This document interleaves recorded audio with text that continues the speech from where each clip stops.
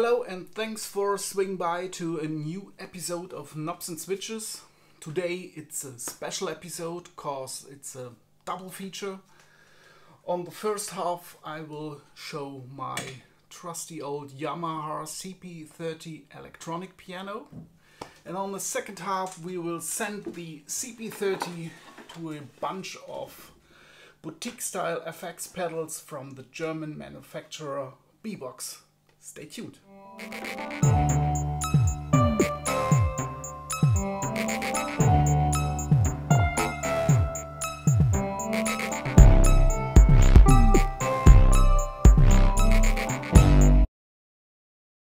Yes, that's the holy grail of electronic pianos. The Fender Rhodes 73 and the Wurlitzer EP200A.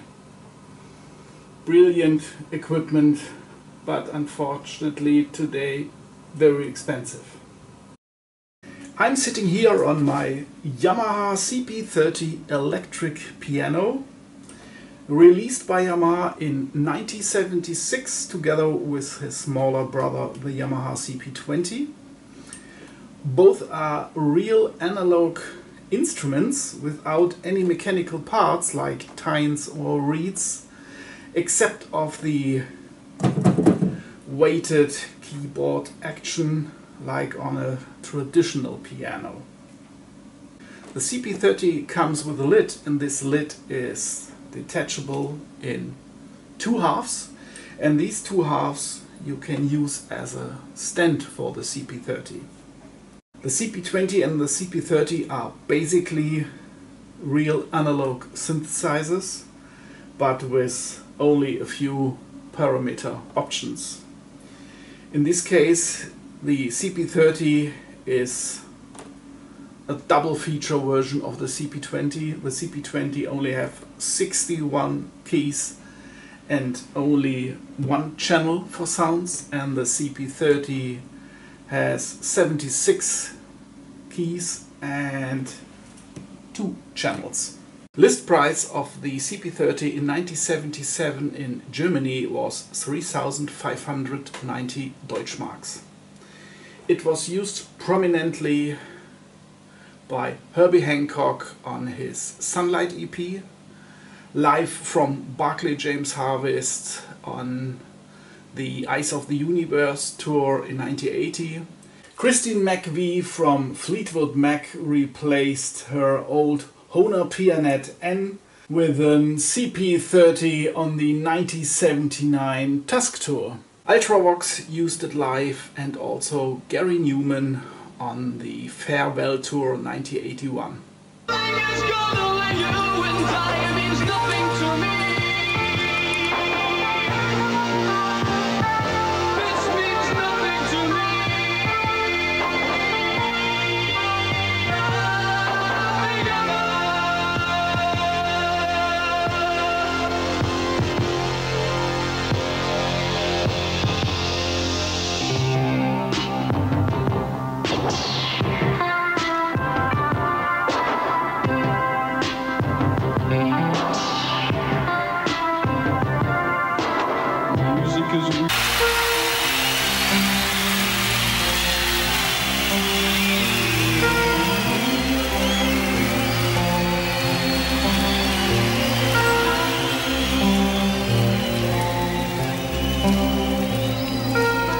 It's cold outside.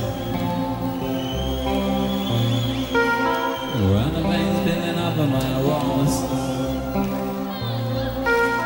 There's a man outside.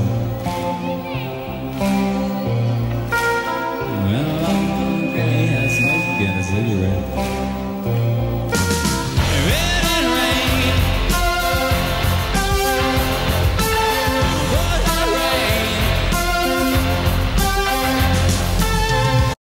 Okay, back from history to hardware. The CP30 is very well designed, very slim with a flat top, so you are able to put other keyboards, drum computers, or even your notebook on top of it. On the right side we have 3 separate outputs, one for each channel and a mix output. and we have an input for a tremolo on-off switch and an input for a sustain pedal. Starting on the left side with the 2-pitch controller, so you are able to detune it and get a chorus-like effect. Then you have 2 controllers for decay. You have a tremolo unit with speed and intensity and separate rocker switches for each channel. You have the 4 preset buttons, piano 1, piano 2, piano 3 and harpsichord on channel 1. And you have the same 1, 2, 3 and 4 on channel 2. At the end you have a balance controller, a kind of lame equalizer with bass and treble, and a volume control. That's all. We check now how it sounds.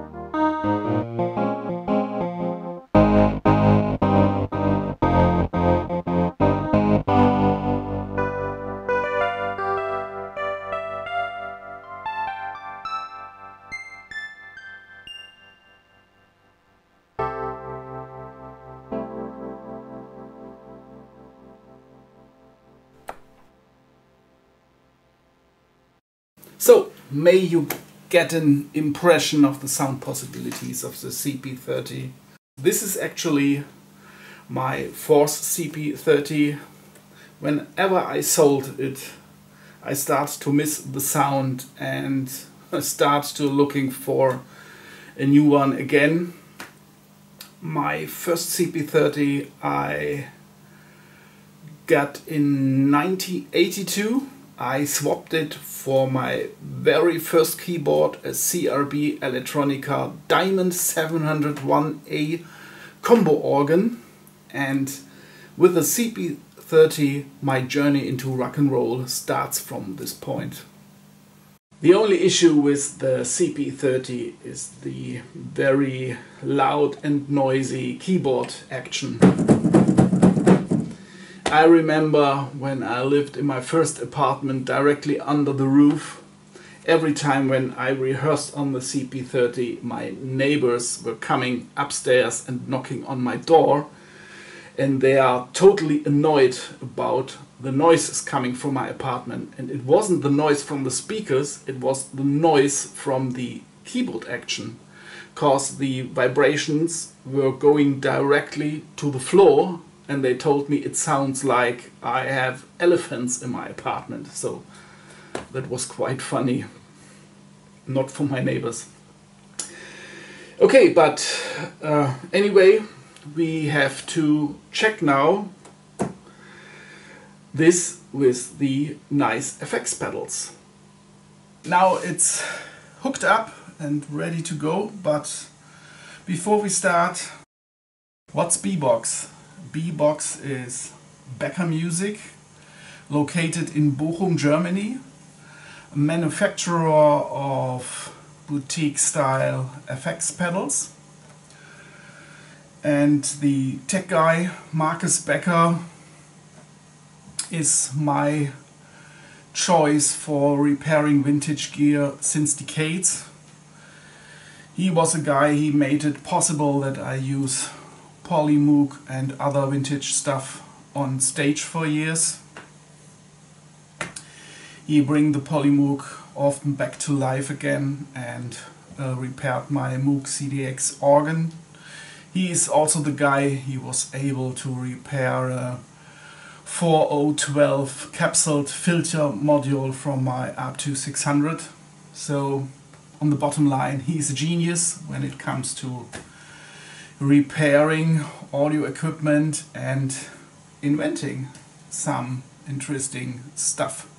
Marcus' first effect pedal was a classic AX1, a recreation of the famous Ibanez Tube Screamer TS-808, followed by an UV1 Univibe kind of thing, and also a Tremolux. It's a tremolo effect. But today we have here the B.Box Auro-Wah filter pedal. It's a modulation pedal like the Electro-Harmonix Qtron or the Mutron 3 by Mike Beigel. It's here on the B.Box the same circuit as on the Mutron 3. But Marcus added some new features. First, he changed the voltage from 18 to 9 volt to make it more usable with normal Walmart power supplies. Then he extended the peak range, and we got now a separate sense controller for sensitivity. And you got now a second up and down switch. With this switch you are able to switch between two presets. If the LED is off, you can use for the up position, low pass, band pass and high pass filter setting. And if the LED is on, then you are in the down position, and you can choose also a different filter setting, so low pass, band pass and high pass. So for a live situation, it's easy to switch between these two presets and you have still this on-off switch.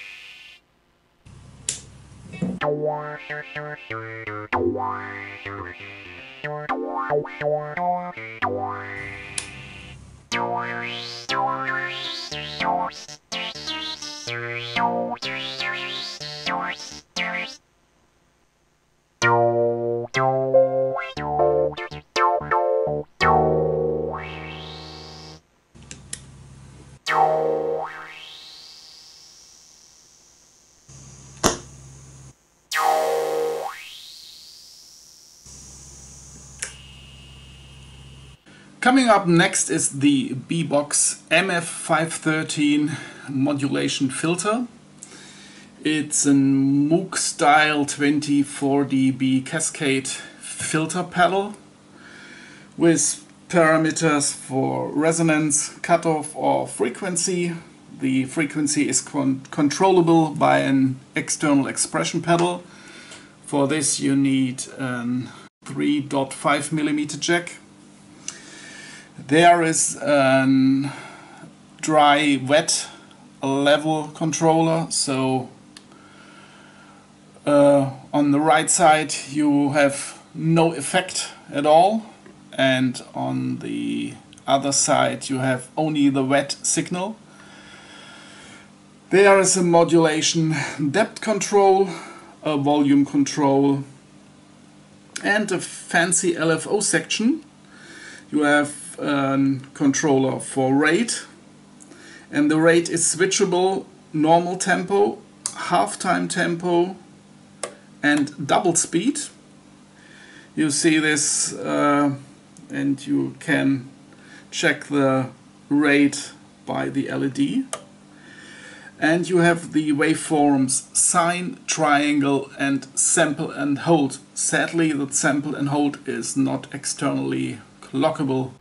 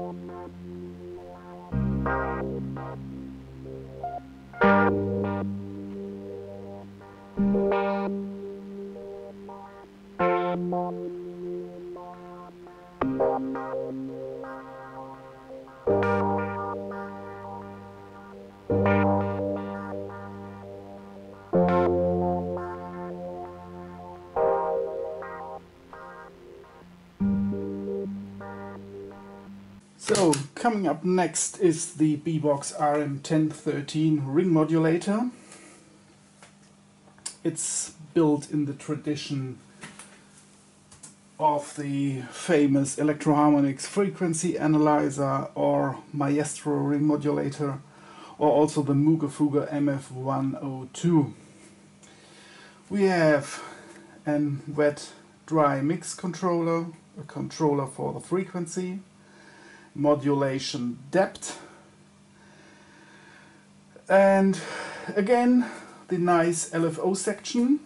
You have a control for rate, and you have the possibility for normal tempo, double tempo or half tempo, and you have the LFO waveforms sine, square and sample and hold. Of course, here's the volume knob, and these both inputs are modifications by Marcus. So I'm able now to use my Eurorack modular as an external modulation source as well.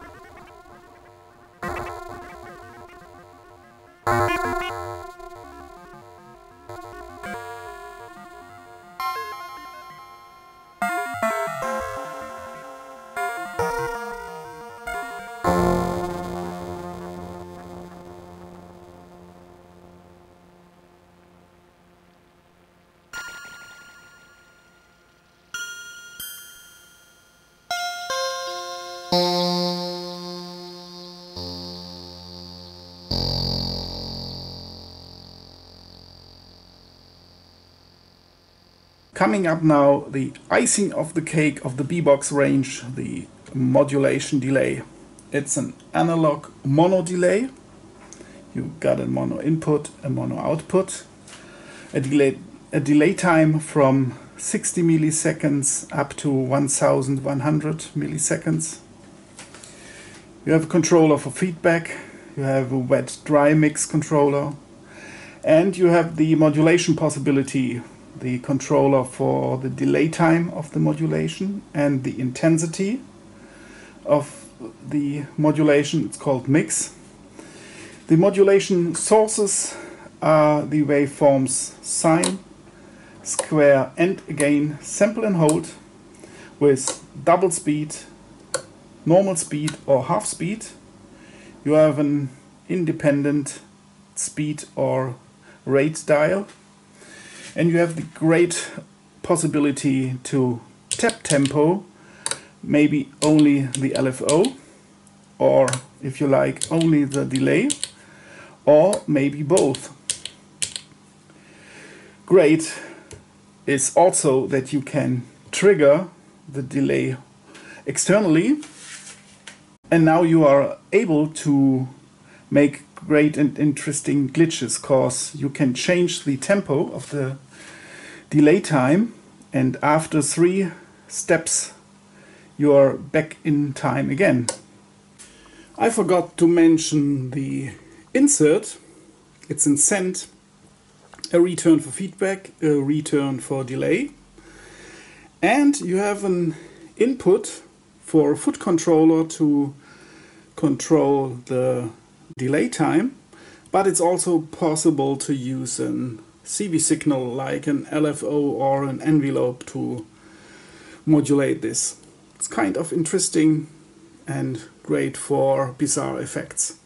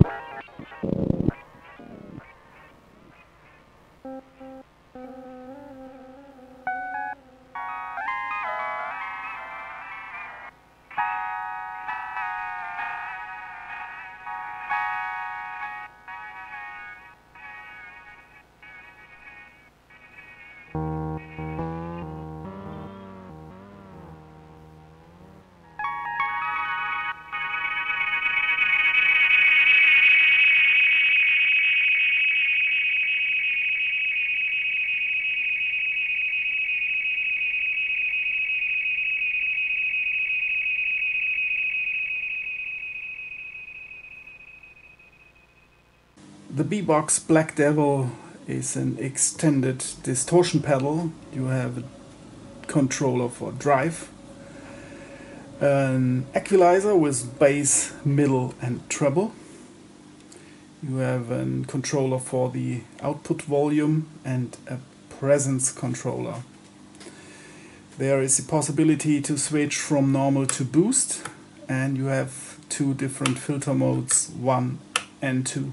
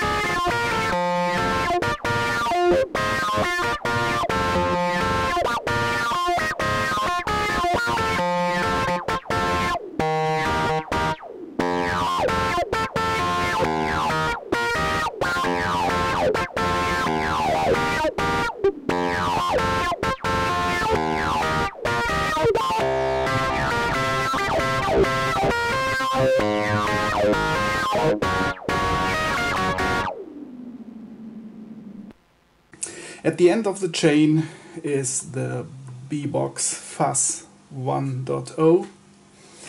It's a classic fuzz box in the tradition of the famous Electro-Harmonix Big Muff. You have the controller for sustain, tone and volume, but with the addition of an octave switch, you put and add an octave to your signal, and you have the possibility to spice it up, this octave signal, with a drive controller.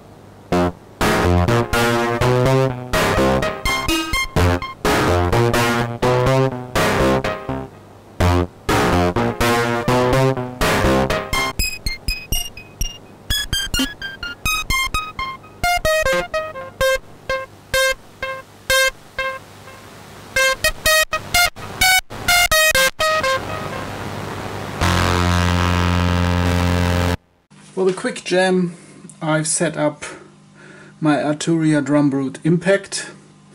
They will synchronize by MIDI the Beatstep Pro and the Moog Matriarch. The Beatstep Pro only triggers the clock of the modulation delay, and the both LFOs of the Moog Matriarch will send CV signals or CV values to my Ring-Modulator.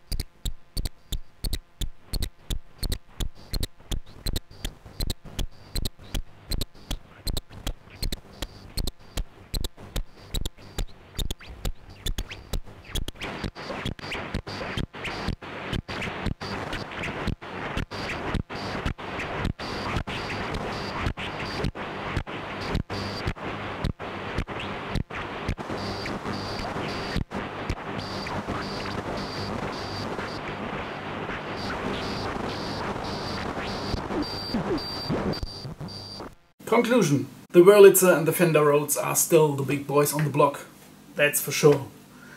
But why not trying out something different? The CP30 is a real analog instrument with expression and a kind of unique sound, and it fits very well, in my opinion, with FX pedals. So if you have the space, cause it's massive, go out and search for one. Go to reverb.com, Craigslist, eBay Kleinanzeigen, or even on the garage sale. I think if you have one, you can spend a lot of fun time with it and you come up with unique sounds, I'm sure. FX pedals.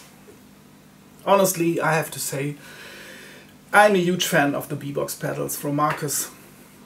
They are all analog, well built, and they have this scientific feel that you feel you are in a lab finding out new sounds and exploring new things. The Ring-Modulator is very cool with the sample and hold possibility and the extra inputs for bizarre modulations. The delay is very cool for soundscapes and delay parts. They go far from a normal tap delay. The Black Devil distortion fits very well together with the Auro-Wah. You are able to coming up with great howling sounds. The Auro-Wah is very, very close to the original Neutron 3, plus additional features. The multi-filter reminds me a lot to the sample and hold option in the Maestro USS1 unit. In my opinion, or for me, the resonance here could be a bit more upfront. The control range is very subtle and nothing happened so much. If you are working with synthesizers, you like it to tweak the resonance and get some results. Here is it very subtle. but maybe it fits better on guitars. But the quality of the filter and the swirliness of the sample and hold, I like it. It's great. So go on the website from Marcus, contact him, try the pedals, and I'm sure you will buy one. Thanks for watching. Hope we will see us soon. Have fun and stay healthy. Bye.